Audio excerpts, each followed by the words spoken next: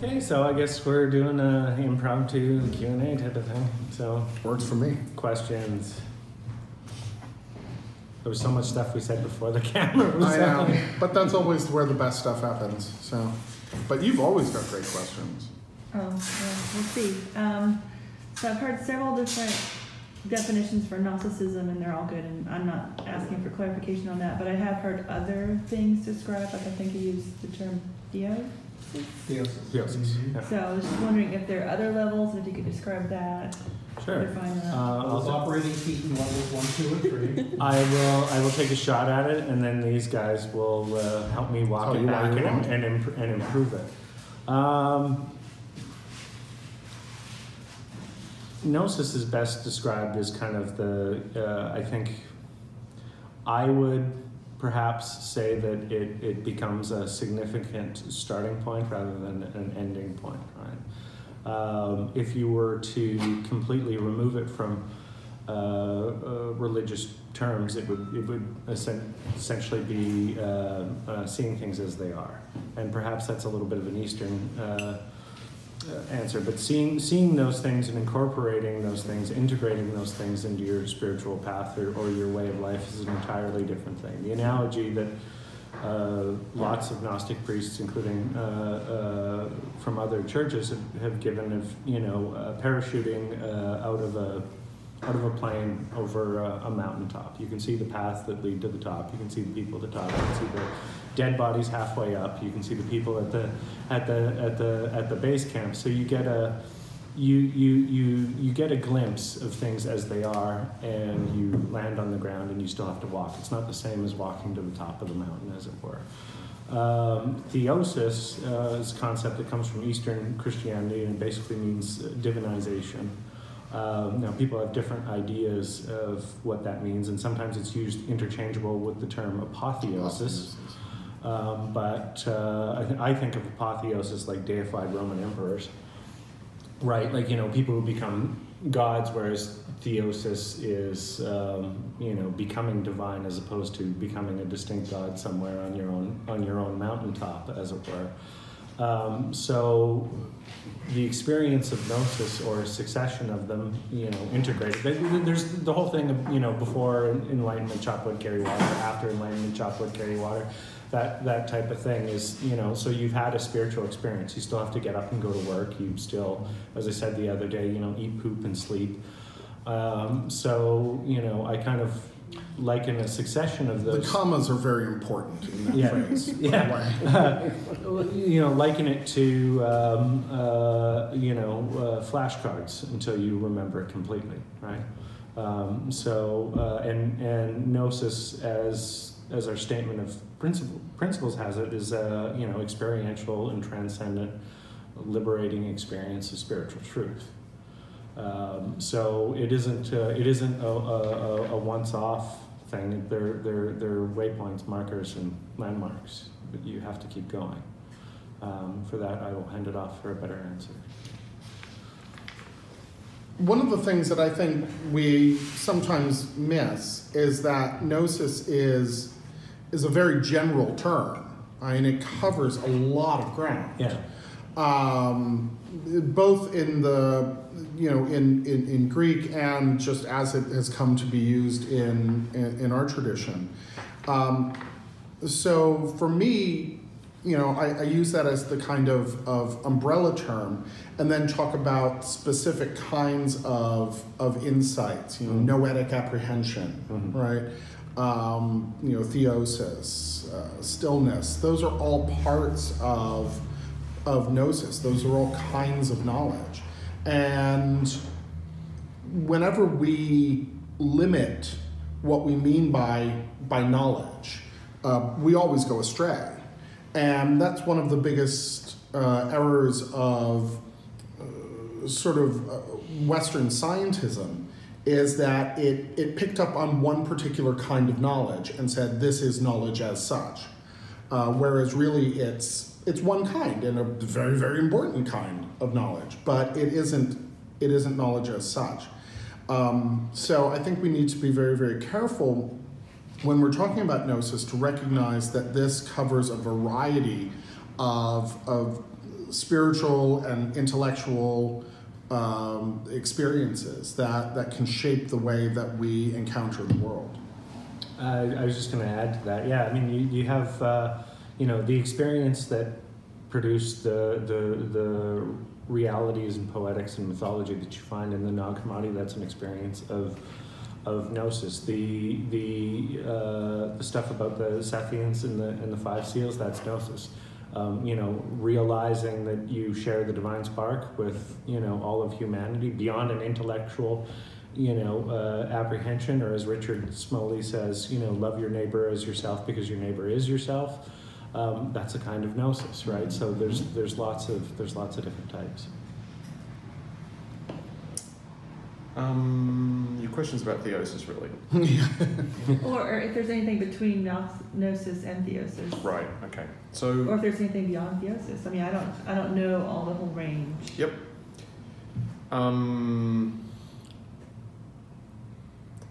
The way the word Gnosis is generally used is necessarily vague because, to some extent, or to a great extent, I think the territory of spiritual life is disclosed by the methodology you use to access spiritual life. So if you're a Theravadan Buddhist practicing within the Burmese tradition, there is a specific practice that you undertake, or a specific set of practices you undertake, and in the conduct of that practice there are very specific stages which a trained teacher can identify and guide you from one stage to the next.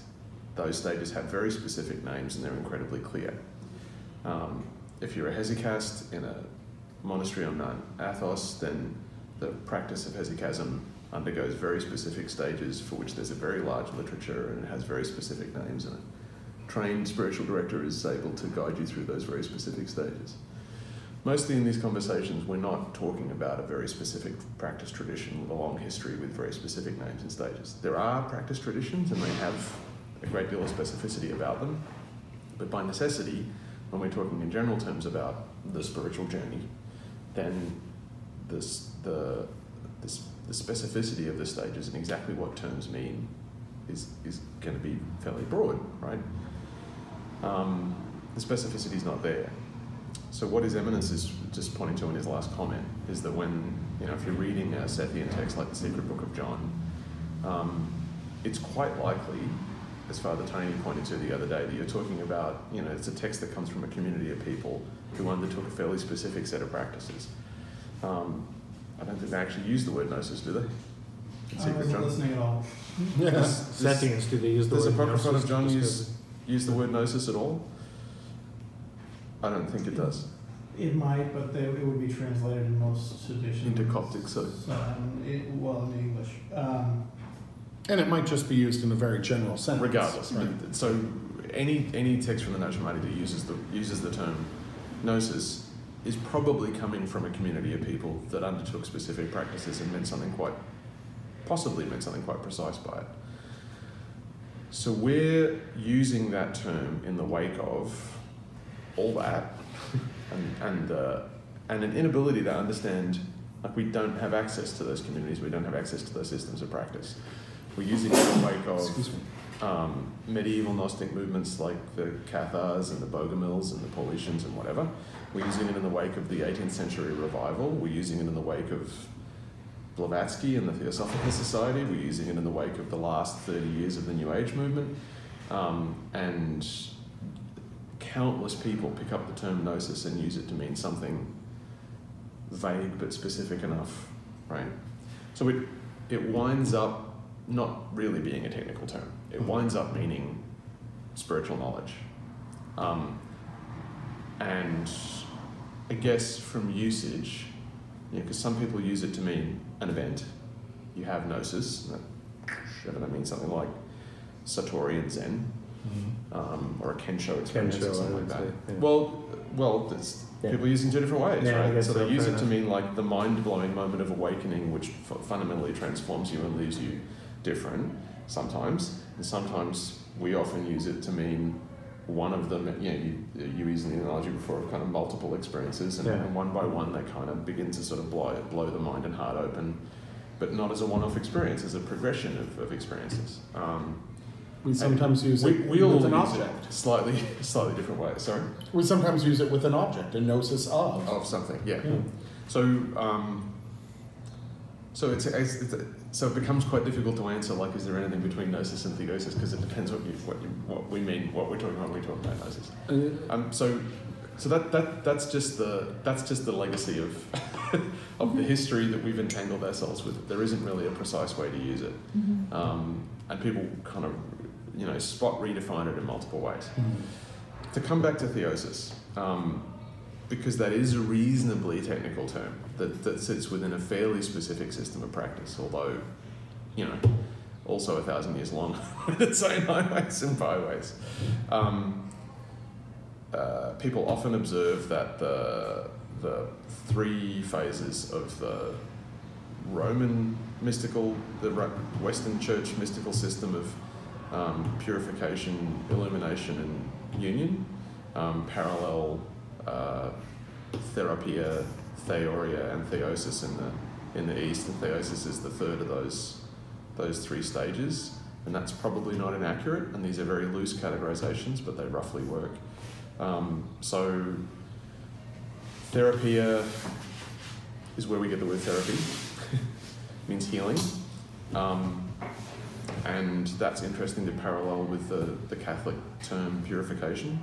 You think of purification as kind of removing grime and dirt, but you can also think of purification as having mined an ore and then smelting the ore in order to remove the pure metal. So there's a kind of a healing of the pure metal in a way, so that it's useful to think of purification in that way. So that's the first, in that sort of classic three-stage system. That first stage is having embarked upon whatever path of practice that you're taking up. There's some refinement that happens within your being where you begin to drop out adverse habits, let's say, or adverse kind of practices. I don't think it's as simple as that, and I don't think that's a one-off phase, and I don't think the phase necessarily concludes, and I think the phase recapitulates itself various times through the course of the journey, but roughly. The second phase, which in the West is called illumination, in the East is called theoria. Theoria means illumination, so that's fine. That's where we get the word theory from. And that's actually not a bad parallel to a lot of what people talk about when they talk about gnosis. Because what characterizes that stage is illuminative experiences, and in some traditions that's an intellectual illumination where things become clear. In other traditions there's a visionary experiences where you receive visions of the uncreated light or encounters with divine entities or whatever.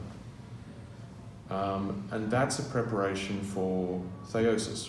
And what's characteristic of the shift from theoria to theosis, or from illumination to union, is the dropping away of illuminative experiences and dropping into darkness. So the soul moves through what St. John of the Cross legendarily called the dark night of the soul, and the attachment to the self begins to drop, and the sense of self. You're saying that's in between? Between theoria and theosis, classically. Some people talk about a dark night of the flesh between therapia and theoria. I've never heard that. Well, there's also in Quelling of the Passions, apatheia, and nexus, watchfulness. Yeah. There's a couple other bits in there. Well, do you want to? Well, let me finish my bit off, and then maybe you insert the. Yeah, I just can't remember where they go. Right. That's, I mean, watchfulness is that's back at the beginning. It's a base, yeah. It's part of what you do. Yeah. Right. But again, like the specificities around all this stuff and exactly what happens when and precisely where depends really exquisitely on, like, are you practicing centering prayer, or are you, like we talk about hesychasm as though we talk about hesychasm very, very loosely, but it's a 1,000-year-old tradition. And there are specific teachers within the hesychast tradition, and they will tell you, one teacher will tell you to very definitely never ever do this thing that another teacher tells you that you must make a core part of your practice, and welcome to the diversity of long spiritual traditions. Theosis is the gradual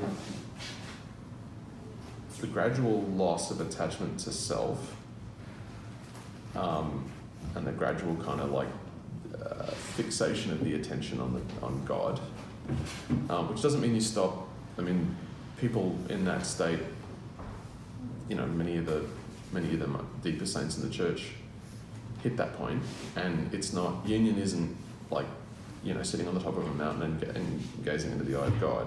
It's a kind of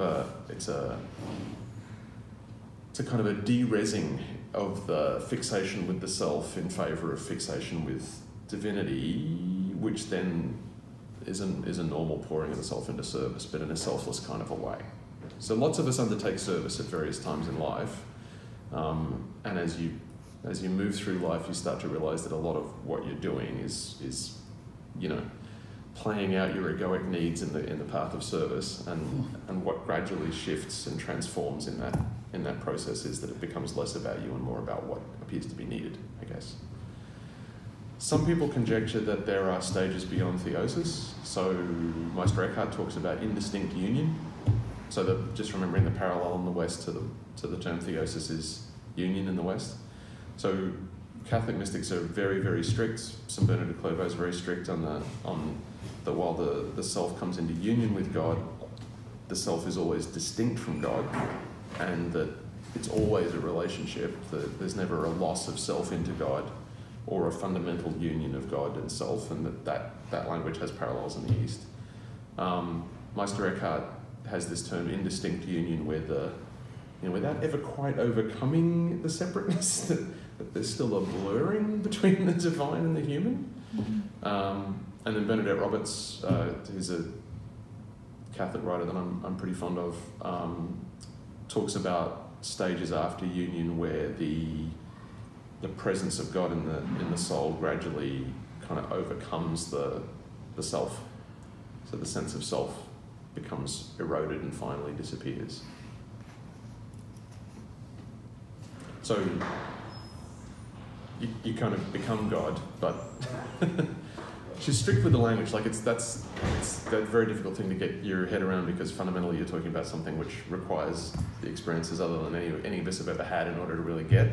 But the language she uses is that, and it's traditional language, that the faculties of the soul remain, but the self core of the soul is eroded and finally disappears. So you're still you operate in the world the same way you've always operated in the world, but there's something, that energetic center in the middle of the self that organises most of your thinking and behaviour begins to disappear, and you become about service in each moment. What does this moment require? It's like the Western idea of the Eucharist, where the accidents, the outside, remain intact, but the substance changes, basically.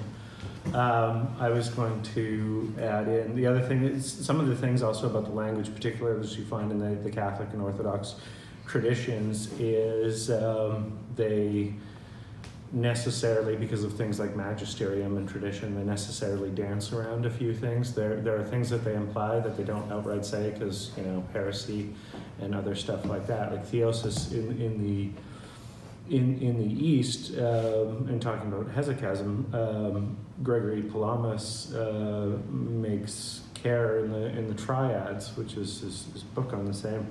I've read it twice. I had to read it twice because it's impossible to read, and I still don't understand most of it. Makes a distinction, kind of in terms of either experience of the divine or union with the divine, that of energies versus essence. And energy here isn't like energies like, let's all go down to Sedona, Arizona and wave some crystals. It's like energia or energia, which more means work, action, or operation. Do I have that right? Yeah. I mean, so we use the word erg. It's actually a unit in physics. So if you were to experience the sun directly, you would die, right? However, you can know the sun experientially from the sunlight on your face. You can feel its work. You can experience the sun, but so you know the sun by its interaction with the world and yourself, but you can't know it directly because you'd be zapped. So essentially, these monks who achieve theosis and glow in the dark, as the running joke goes, is that they are experiencing God's energies in that fashion versus the essence, and that the essence of God is unknowable because no one can see God and live, as it's said, right? So they make that kind of distinction. And Gregory Palamas was at one point, I don't know, either exiled or in heresy or had fallen out, and was rehabilitated and made a saint. A lot of this stuff came out of his vigorous debates with a philosopher of the day by the name of Barlaam of Calabria, and that's where he made the distinction between energies and essence. So there is a little bit of kind of policing the tradition or the boundaries to make sure that they don't fall into heresy, as it were. The other thing I was going to mention on the process between Gnosis and Theosis is that some people describe Gnosis as a process of acquaintanceship. A good example from one of John Michael Greer's books talks about the difference between knowing versus knowing about. I know math, I know mathematics, or I know architecture versus I know Tony Sylvia. The I know Tony Sylvia is a relational thing, right? There's a certain kind of knowledge that comes about, to continue the example from Greer, that a shoemaker has with the leather, stuff that comes over time, and experiential things that can't necessarily be put down on paper, an experiential relationship, much in the same way where you have a relationship with family or friends in a way that you can't turn them into a checklist of things to know. There are instinctual things that come with that. So I can make propositional statements about them. Yeah. Right. I can say, well, they're this tall and their hair is this color and they're carrying this and they're wearing that. And if our purpose is to pick them up at the train station, well, that's fine. That's enough. That's all we need. That's the only kind of knowledge we need. But if we're going to talk about what it means to know a person, that's a fundamentally different kind of knowing. Yeah. Well, it's like the Buddhistic exercise of, who are you, right? It's like, well, my name's Sean McCann, I'm 5'9"-ish, Yep. and 41, it's like, okay, well, you've told me your age, your name and all this stuff, but who are you? Like, you talk about, not the actual thing. Yeah, and the actual thing is relational. So I would say in a more loosey-goosey, vague fashion, the distance between the two is a relational thing and a deepening of that as well. For me, I don't think we can talk about theosis without talking about Athanasius of Alexandria. Oh, yes. Very famous, pronouncement that on the incarnation of the Word. Yeah, that God became human so that humans might become God. And this theopoiesis, right? This making divine. Is ultimately the whole point of the incarnation, is to afford us a possibility of transformative experience that reunites us and reintegrates us with the divine person.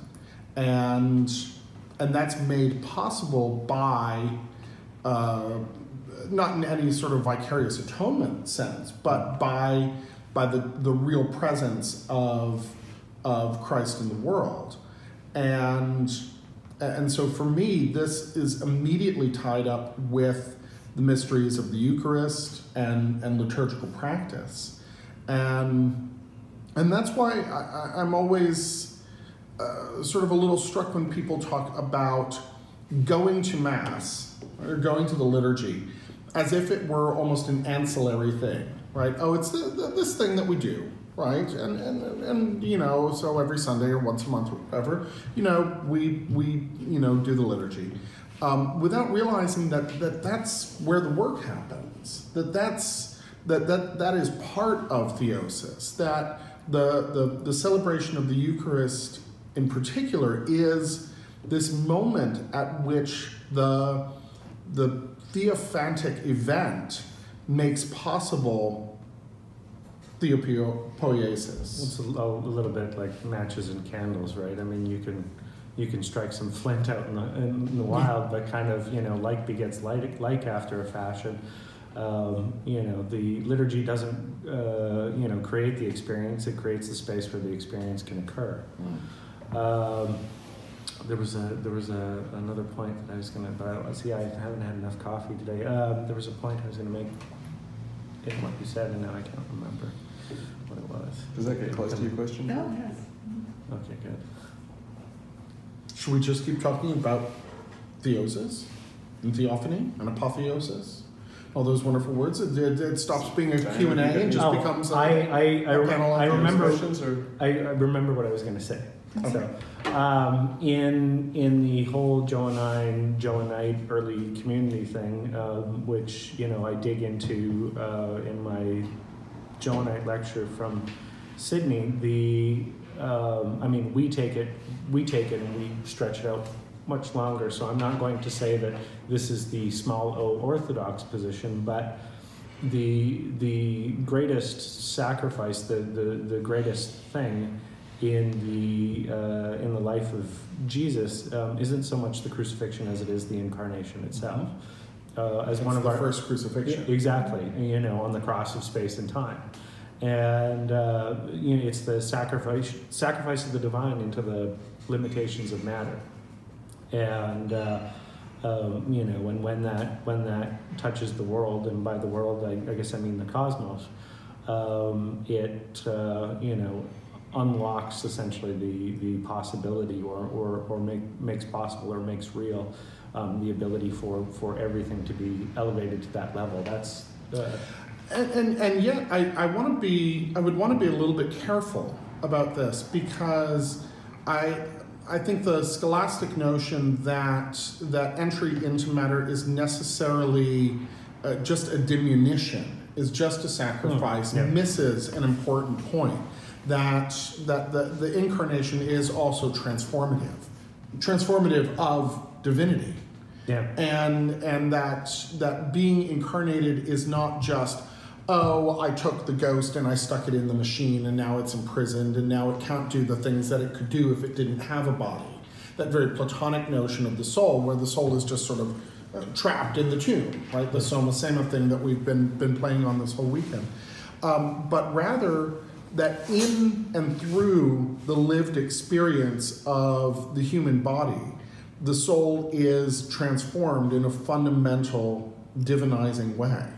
That there is something that divinity acquires, I won't say gained, but acquires through incarnation, and that transformation is a positive one. Yeah. So I think we've got to be very, very careful not to fall into that particular metaphysical trap. I would say, you have in the mythology around Sophia the idea that she seeds the divine spark into, humanity individually. I would take the incarnation and say that's the process writ across the entire of the universe. That's that in large. There was something I was going to say about that. Yeah, because you had a really good point about that. You need a notebook. You need to write these things I down. know. I need more coffee. I didn't have coffee. It's my first coffee, so. Funny you had a deacon. Yeah. Well, he got me this coffee to begin with. Yeah, I know. Your question. I have no questions. Oh. Do you have statements? Well done, you. Do you have propositions? I have nothing to contribute this time. I have another question, but Cool. I was gonna mention a thing related to kind of this rough circle we've been drawing out with Gnosis and Incarnation. Monsignor Bray a while ago, and I mentioned this in informal conversation, talked about, because the topic of the Holy Spirit was going on at St. Mary's Parish, and he mentioned, he was talking about blasphemy against the Holy Spirit as being the only unforgivable sin, as Scripture would have it, and that you can literally deny Christ and still come back from it, because Peter did, right? And my take on that, the reason why going against the Holy Spirit was the big no-no, is because it goes against the ongoing presence of God in the universe or in the lives of human being kind of thing. It's a blanket denial versus I just think Christ is a jerk kind of thing. Sorry, your question. No, that's fine. I didn't know if there was a perspective from like temple theology about. Oh boy. Wow. I'm gonna go get that coffee now. About theosis or gnosis, or if there's a different perspective on it. Yeah, there is. I think from Barker's point of view, Gnosis is something quite specific in that context. It's the knowledge acquired from the vision of the Holy of Holies. Mm. So when someone, a lot of this stuff that gets called apocryphal, that Barker labels temple talk, so a lot of the visionary stuff in Enoch, Ezekiel's visions, a lot of the stuff that's in Revelations, that's Gnosis, because what's being written is someone's vision gazing into the Holy of Holies, gazing into day one of the whole of the cosmos in union with the divine, and then what they see. So that's Gnosis. And those things are written experiences, but the deeper sense of it is that the person that has those visions is participating in this ongoing vision of a cosmos unified.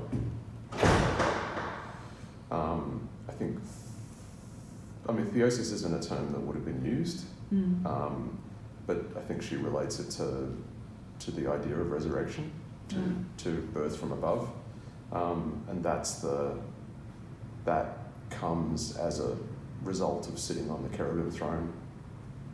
As the high priest sits on the cherubim throne and is anointed and becomes the king and becomes the high priest. So the trick from, like in First Temple language, that happens to the king, right? Hand wave 700 years.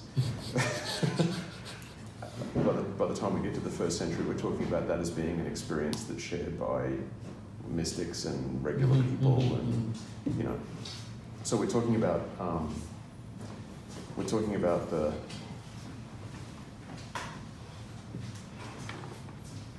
if she's right in saying that baptism plus confirmation equals being enthroned as a priest, right? Then what used to be the exclusive province of the royal high priest in the First Temple becomes, congratulations, the regular experience of the ordinary Christian by the present day. The Eucharist is an exclusive experience of the priesthood in the temple. The Eucharist becomes the regular, daily, if you wanted, the experience of the regular Christian. So there's some kind of democratization happening in there that, we all love talking about kings and high priests, and it's all very romantic and delightful, but and it shifts from being, this massive once a year thing that happens to a thing that happens at a table in a tiny room in very humble circumstances. So, yeah, I guess that's what I want. I think that one of the things that I know I harp on this a lot is that, there is this inherent elitism in Gnosticism. It's that we become priests and kings, right? But what's important about that elitism, and I've gotten hammered for this because I'm probably not expressing it as well as I ought to, is that the door to that elite is standing wide open. That this is not a prior selection. It's not, oh, well, if you've got this bloodline, or if you've undertaken these practices, or if you adhere to this set of rules, or you profess these particular truths, or whatever. You walk in the door. Or if you're the reincarnation of Mary Magdalene. Right, exactly. Right. Yeah. Which I mean. There's an elite amongst plumbers. Well, right. There are really good plumbers that are really good at plumbing. Well, the whole language of mastership. Right. To be a really good plumber, you've got to apprentice yourself to a good plumber. You've got to learn a lot of the technical material about plumbing. You've got to practice as a plumber for probably a good 10 years, good 10,000 hours. And then you might be considered amongst the fellows in your trade as a good plumber. And they might be prepared to work with you. It's really elitist. Yeah. It's really elitist. But And spectacularly democratic. you are welcome. You are welcome as a plumber. I have a question about Therapia, Theoria, and Theosis. And I'm thinking about the constellation of philosophy. I believe she has a pi at the bottom of her dress and a theta at the top, so praxis, and then a ladder to Theoria. Right. Where does praxis fit in to purification, illumination, and union, or Therapia, Theoria, and Theosis? I would say that first of all, any kind of catharsis, of purification, has got to also be a praxis. And so I think that praxis is shot through, but it shows itself most manifestly at the beginning. And I think that what happens is it's harder to see the role that praxis plays in those second and third stages if you're standing outside of them. If you are undergoing them, it is inherently practical. There's no avoiding practice there. So I think that this all will ultimately turn on pragma, on things.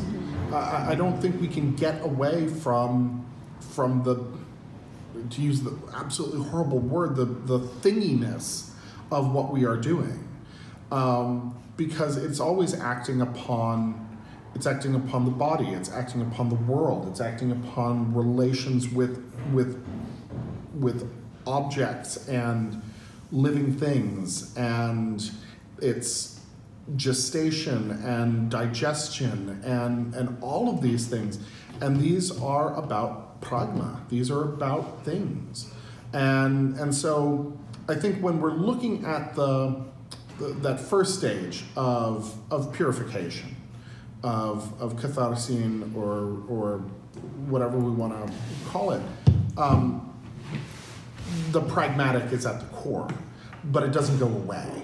It never stops. So for me, this is always about practice, and that's why the liturgical is so important for me, right? And why the Eucharistic is so important, because the celebration of the Eucharist is the coming into pragma of spiritual essence, that it becomes a thing. I can hold it in my hand. I can put it into my mouth. I can taste it. I can feel it. And I think that is vitally important. It's very different. The act of the institution of the Eucharist is very different from Pentecost, right? Pentecost is a giving over of the Spirit, right? The Eucharist is a giving of a thing, not of an object. And those two are not opposed to one another. It's a similar process, but it takes these two very, very different forms. And so I think that always remembering that there is a praxis involved is vitally, vitally important. And I'm more interested in sharing a praxis with a community than I am with sharing some propositional creed or some set of beliefs. I think what makes, especially the Apostolic Johannite Church, a community is not that we all think the same, because Lord knows we don't, but that we have a kind of relationship to things that is shared in a very concrete sort of way. Thank you. Sorry, I missed the beginning of this, so maybe you could address this, but what you said just sparked a question. But don't we have to have a shared understanding of a theology in order for the praxis to be effective? I think on a fundamental level, on a baseline level, for sure. And you know, so there has to be this. God, what's the word that Aristotle uses for unanimity, or it's sometimes translated as concord? It's escaping me for the moment. Homonoia.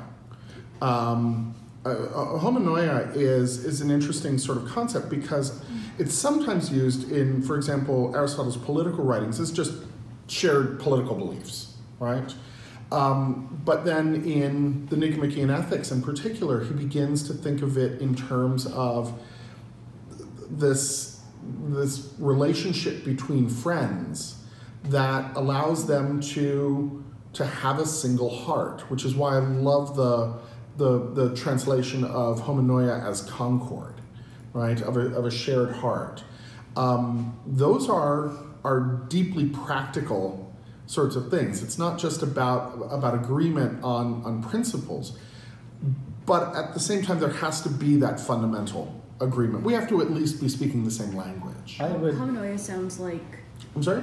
Homonoia sounds like the mind that is shared between... Yeah, it's literally, the Trinity. Yeah.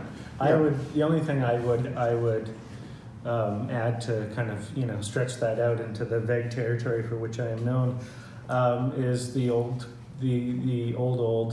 church saying of lex orandi, lex credendi, in the sense the law of prayer is the law of belief, or how you pray is what you believe.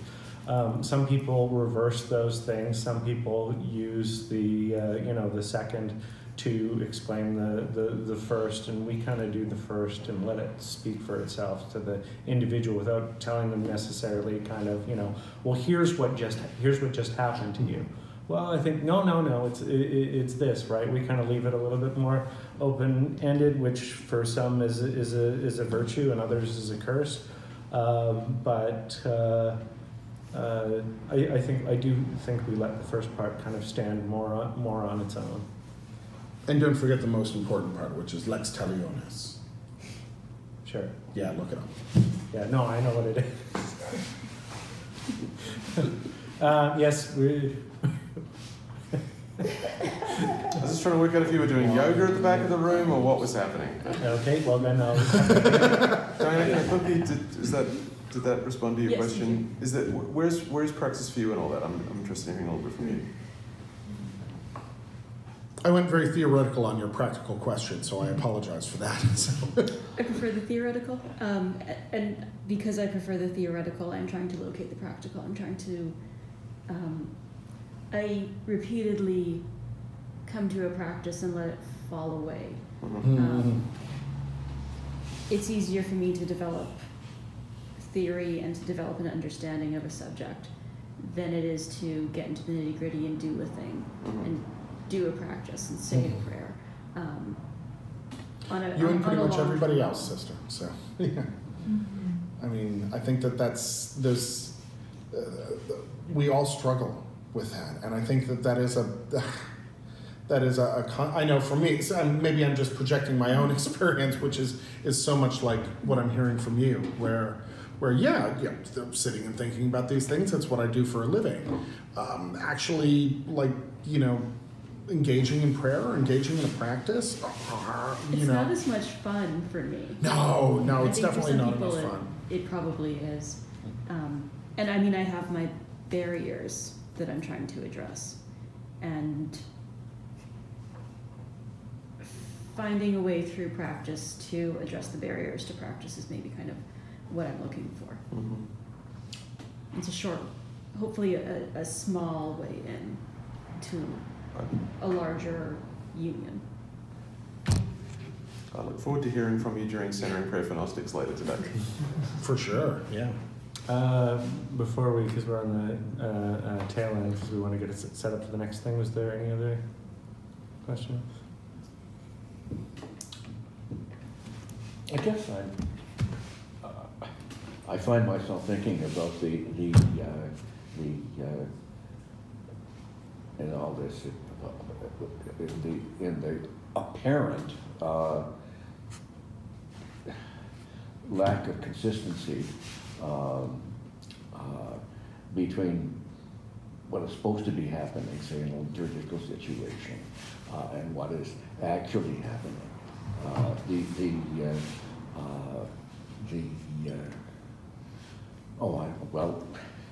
Carl Jung was a boy going to the communion of his church and finding that that mostly the bread was dry and the wine tasted crummy. Or I don't want to knock Catholics, particularly, but the Catholic priest, celebrating the Eucharist. And then apparently, and I don't know that Catholics are any worse than anybody, but apparently in some cases, going off and violating the altar boy, or one of the challenges of any kind of spiritual life is making those spiritual insights real, making them play out in the world. And I think that there's always a challenge to us to live as we walk. And again, speaking only for myself here, that's a constant challenge. And something as simple as me, driving over here today and, screaming blue murder at my sat nav, isn't particularly bringing the stillness that comes in hesychasm into my life. A small example, of course, your example is much more grave. But I think that we're always struggling to make the spiritual practical, to make the theoretical practical. And that division lies at the heart of what it is that we do, I think. Well, I think I'm not sure I caught your question. How do we reconcile the difference between the ideal and the reality, basically? Is that what you're asking? Well, yes, but also the fact that the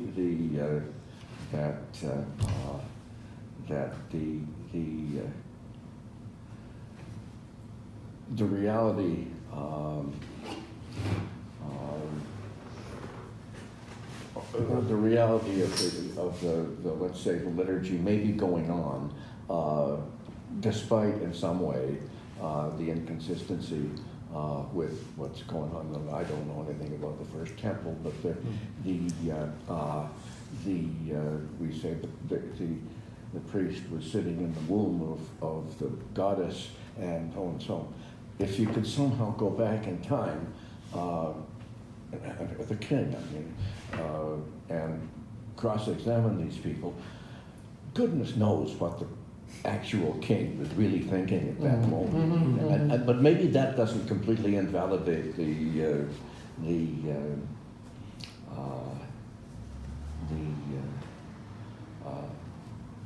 liturgical thing. What's the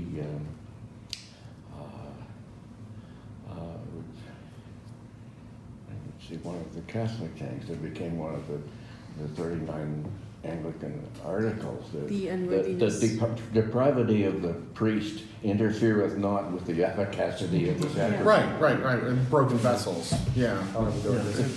I think there's a certain amount of things where, some things are aspirational, some things are invitational, right?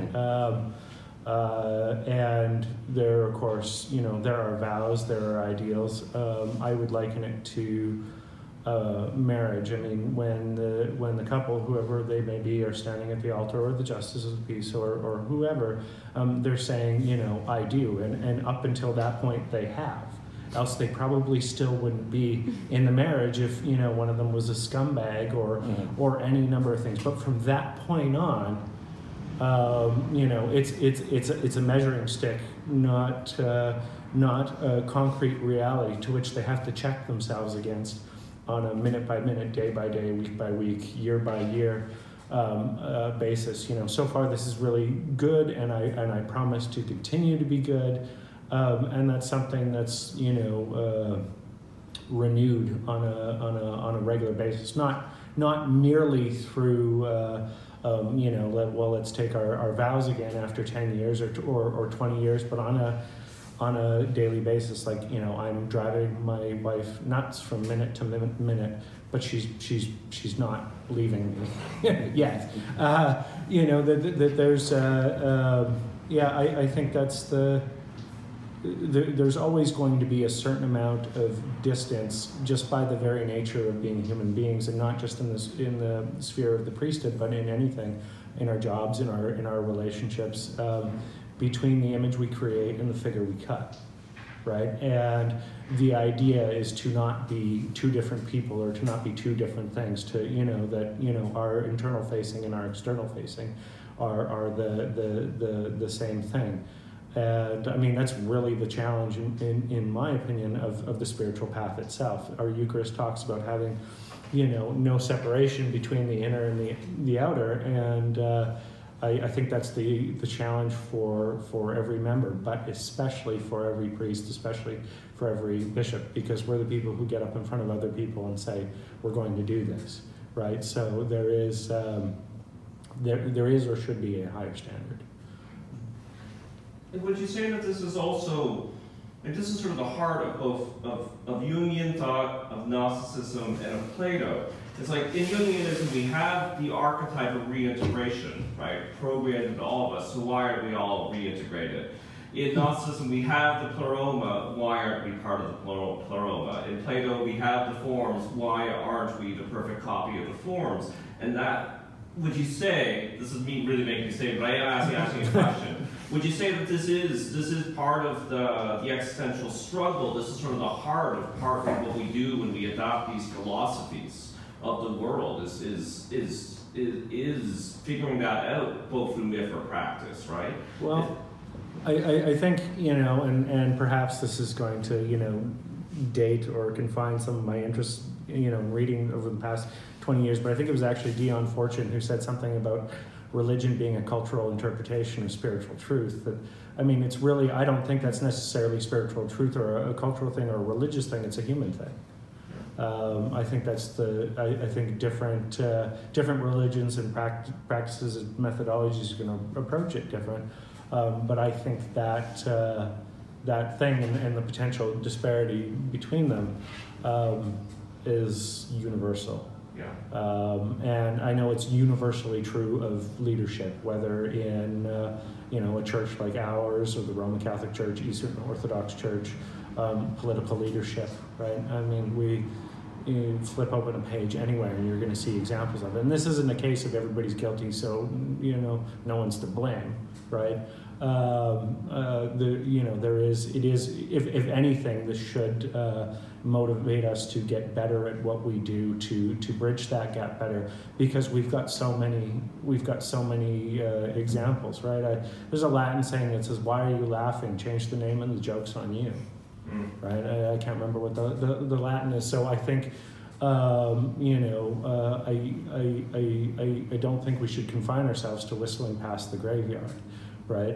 I think we can look at these things internally, whether they be small things, small peccadillos, mistakes we make, and the fact that most of us are hypocrites by nature of being human beings. We should take all those things as signposts, landmarks, watchwords, however you want to have it, and use them to triangulate ourselves into the right spot, I guess, as it were. Yeah, I think that's a really good ending point. I thought that was really summed that up well. Wink. Thank you. Thank you guys for all of your questions. Thank you.